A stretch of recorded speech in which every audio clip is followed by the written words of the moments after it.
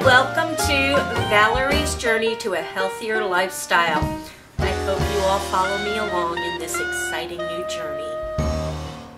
Hello everybody, and it is Friday. That means it's weigh-in time.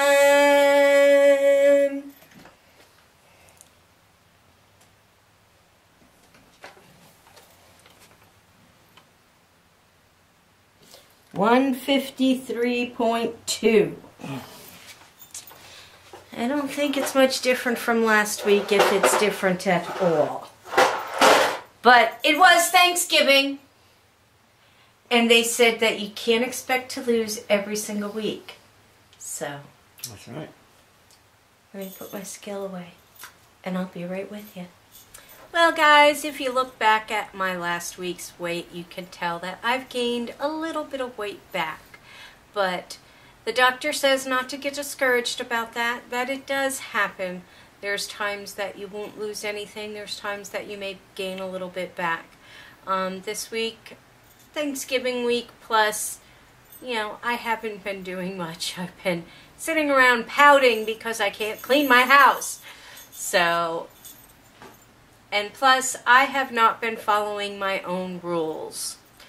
I have not been having my protein shakes every day, and not an excuse, but a reason why is because I don't have the Premier Protein chocolate shake right now. I have the Muscle Milk, and I'm not a big fan of the Muscle Milk. I'll drink it, but I like the Premier a lot better. So we have to get some more of the Premier in the house after I finish the Muscle Milk ones in order for me to go back to having my shake every day, which is something that you are still supposed to be doing and I haven't been doing.